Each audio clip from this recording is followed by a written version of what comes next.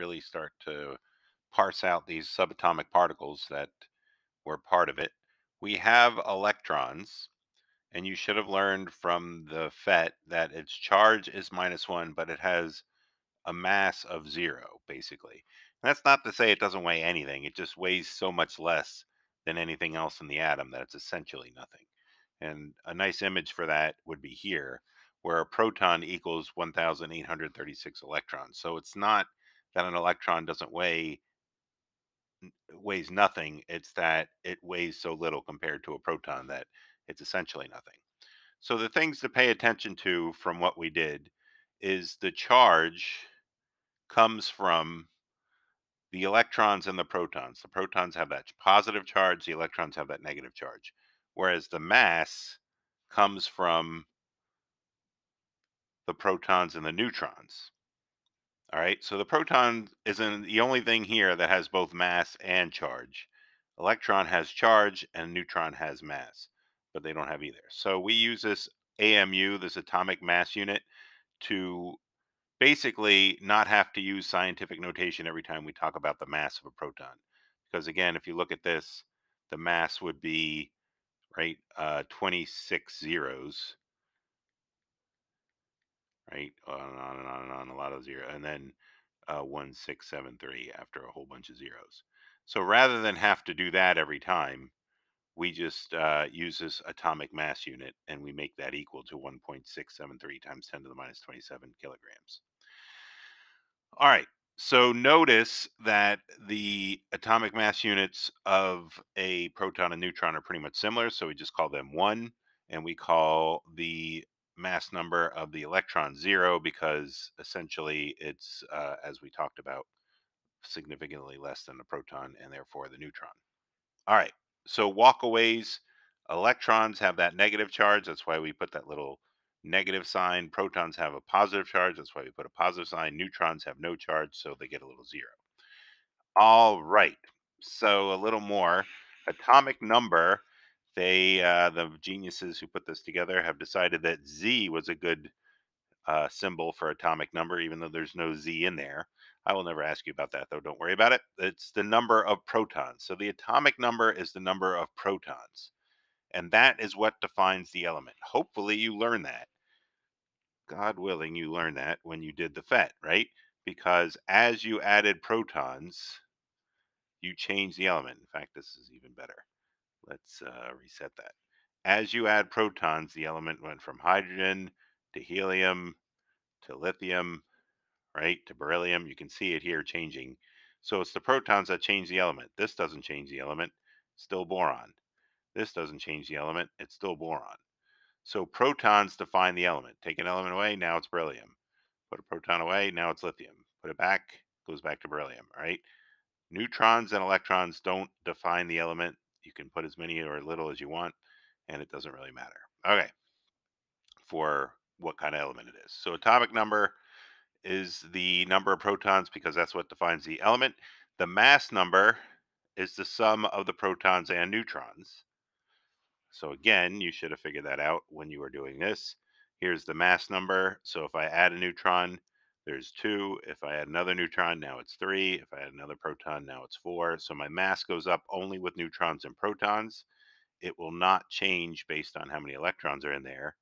And you should have figured that out by doing the thing. So mass number is all about protons and neutrons. And the last thing you should have learned is that the charge is due to the electrons gained or lost. All right. If there's no charge, protons equals electrons. If there is a charge, then one of them is out of balance. Recall from our model of what an atom looks like. Well, let's just do this. Let's do this atom then. This is what an atom looked like. The electrons are the things you lose because they're on the outside. Okay, the electrons are on the outside. You don't really mess with the nucleus. You can pull electrons away or you can put electrons in, but you don't really pull protons out of something. That's because it's in the nucleus. All right. So, moving on. So ionic charge is due to electrons gained or lost. protons. If they equal electrons, then we say it has no charge. So we're going to kind of play that game for the first day, is that we're going to assume there's no charge. So nuclear notation is written such that the mass number A, another bad symbol now that I think about it because there's no A in mass number. Um, and come to think of it, they had an A to use and they didn't use it for atomic number. What were they thinking? All right, getting back to this. Mass number is the number of protons and neutrons. It goes up high. The atomic number, just the number of protons, it goes down low. So the atomic number is down low. The mass number is up high when it's written in nuclear notation. So this is just talking about one atom. If you go to the periodic table, some of you may have learned this already, right? There's this number at the bottom here. That is all the atoms of nitrogen. So this number down here is all the atoms of nitrogen averaged out. We're talking about one atom, so we don't really use that number on the periodic table for just the homework you're going to do about this. That number on the periodic table is significantly more important. We'll talk about that a heck of a lot more, but we are just talking about one atom here, and such that we had to bring up that. All right. So that's one atom. I had to turn it red. So this is just one atom. All right. So when we're talking about things Dalton got wrong, he said atoms of the same element are exactly alike. That's not exactly true. There's things called isotopes, which have the same number of protons but different neutrons. So that's not exactly alike. And then there's also things called ions, which have the same protons but different electrons. Since protons define the element, that kind of doesn't get switched around much. Okay. So on the periodic table, the number, the atomic number, the number of protons goes up high, and the average atomic mass, which is many atoms, goes down low. Okay. So here's nitrogen. Nitrogen has 7 protons by definition, and then it has a mass of 14 average of many atoms. Here's fluorine, so the atomic number is 9, so it has 9 protons. Its average atomic mass is almost 19. So that's why we have these odd numbers with decimal points in the average and not just the perfect numbers, the whole numbers that you would have for your homework. All right, now here's the part where you look like this. And this is just me humble bragging about how awesome my studio is, in case you were wondering. All right, you're like, wait a minute. Didn't you say the mass number goes on top and the atomic number goes on the bottom? But on the periodic table, the atomic number goes on top and the mass goes on the bottom? Yeah, another great decision was to reverse these. So in nuclear notation, we put the bigger number, the mass number, on top and the smaller number, the atomic number or the number of protons, on the bottom. In on the periodic table, we reverse. So thanks, science. Okay. So there's also something called mass number notation, which is to say you say whatever the atom is, the element, and then you put a dash and then you say what the mass is. The reason why this is as helpful as this is because, of course, argon has 18 protons. That's what argon is. Argon, by definition, has 18 protons. Oops, that's chlorine. Let's talk about argon. Argon has 18 protons. There's lots of different argons that have different numbers of neutrons, hopefully. Yeah, look at them all. Look at them all. The thing all these have in common, though, is they all have 18 protons. So argon comes in many flavors, but they all have the 18 protons. That's how it's defined. All right.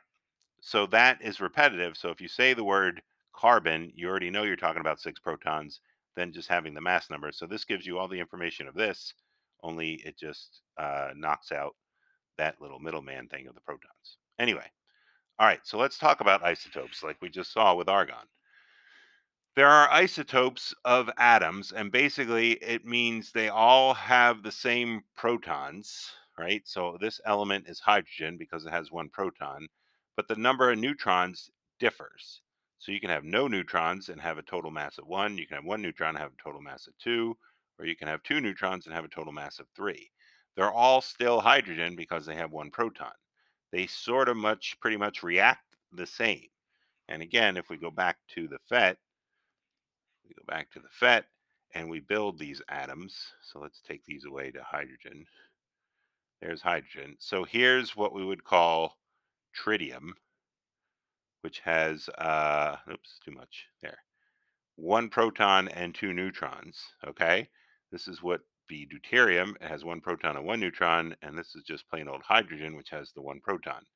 If we do the stable unstable thing, you'll notice that's stable, as is deuterium, the one proton, one neutron. When you put that second neutron in there, now it's unstable. So this one actually is radioactive, even though it's hydrogen. It releases some energy, and we're going to talk about that in this unit as well. All right. So, Mr. Roach, how does this relate to the homework, you ask? Let me show you. So, here is a sample chart that I would love to give you, but I haven't quite figured it out online yet. But we used to just give you something like this for on piece of paper. All right. So, this first thing, we're looking for the mass notation, the nuclear notation. All we're given is the protons, the neutrons, and the electrons. All right. So, protons define the element. There are 4 protons. We hit the periodic table.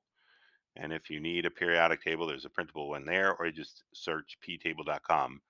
4 protons is beryllium. Those go hand in hand. So beryllium has 4 protons. So we're going to make the world know that we know this is beryllium. Let me do a darker color so you can see it. So this is beryllium. Oops.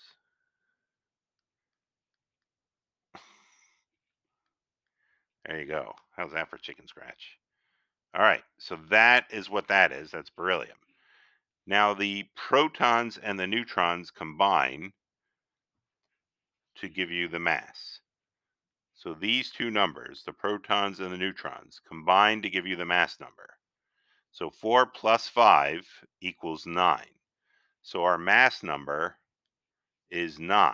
So that's beryllium 9. And then we would put in the nuclear notation, we want the number of the mass on the top, and we want the number of protons on the bottom. So we would want that 9 up top. We would want those protons down here. So that is our nuclear notation for beryllium. The charge comes from, oops, didn't want to do that. All right. So the charge comes from, I guess I haven't used light blue yet. So the charge comes from the electrons and the protons. In this case, they're equal. So therefore, the charge would be 0. All right. So again, thinking back on what we did here, if we have 4 electrons and we have 4 protons, let's ignore that, and we have some neutrons. All right, so if we have 4 protons and 4 electrons, the net charge is 0 because they're equal. There's one for every one. Right? So it's unfortunate that we use the plus and the minus. It would be better if we said male or female or Republican and Democrat or, up or down, because this tends to confuse people about, is there math involved? And it's really not. It's just a matter of who won the election here. And the election here was a tie. So nobody won. There was a 0 charge. If we add an electron, now the blue won by 1, right? So this is just saying the blues won by 1. And if we put 2 more protons in there, this would be saying that the reds won by 1 because there's 1 more proton than electron. All right. So getting back to this, that's how we fill that out. So let's do this next one. Oxygen. All right. O, the proton number goes down there. So what we know for certain is that we have 8 protons because that's what makes oxygen oxygen. Our neutrons, we don't know yet, but we do know that our mass number is up high, and that's a 16. And so what we saw up here is the mass is a combination of the protons and the neutrons make the mass. So this plus that is going to equal 16. So therefore, we know our neutrons are 8 because 8 plus 8 equals 16. So that tells us that we have oxygen 16. All right. And then the electrons, based on the fact that the charge is 0, what we saw up here is that that means the electrons and the protons were equal, right? If these are equal, then your charge is 0, so that must mean that there are 8 electrons in this situation. So this next one has 8 protons as well. Wait a minute, 8 protons? What the heck? That still means it's oxygen. So we still are talking about oxygen because 8 protons defines what oxygen is, right? If we look on our periodic table, oxygen is defined by the fact, I mean, heck, I can do it right here. 8 protons is oxygen. That's what it is. And if you go to the periodic table, 8 protons is oxygen. Okay, right there. So one case, this had 8 neutrons. So in one case, we had 8 neutrons for a total of 16 for our mass. So I'm going to put in the 8 there. So in one case, we had 16 for the mass. In this case, our mass is, we have 10 neutrons. So it still has the 8 protons, but now it has 10 neutrons. So its mass is 18. It's still oxygen. It's telling me it's still oxygen, whether it had the 16 of the line before or the 18 of the line we're doing now, it's still oxygen. One is O18 and one is O16. So we're going to call this oxygen 18. And we would say these are isotopes. They're both oxygen. What they differ by is the number of neutrons. All right.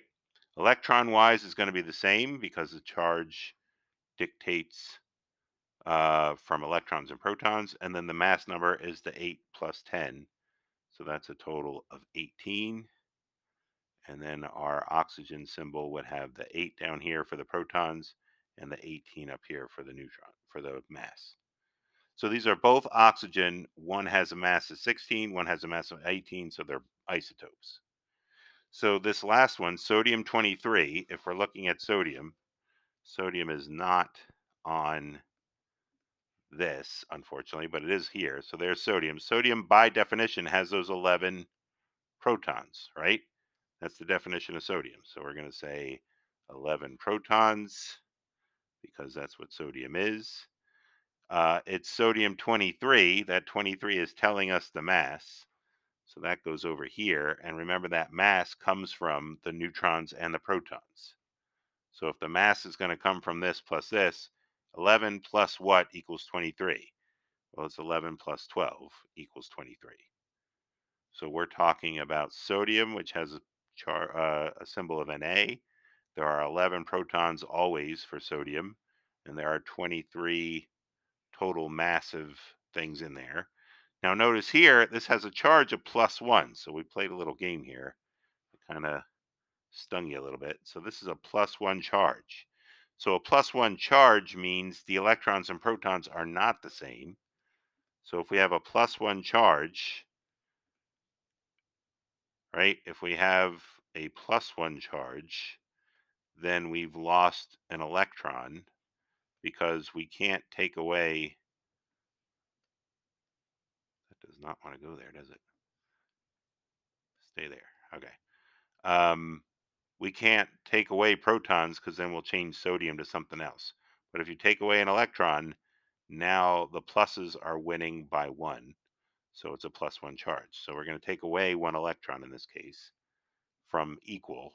So equal would have been 11. Taking 1 away would mean we have 10 electrons. All right, so that's going to be your homework. You're going to try to fill out one of these charts, and I will have office hours if you need any help.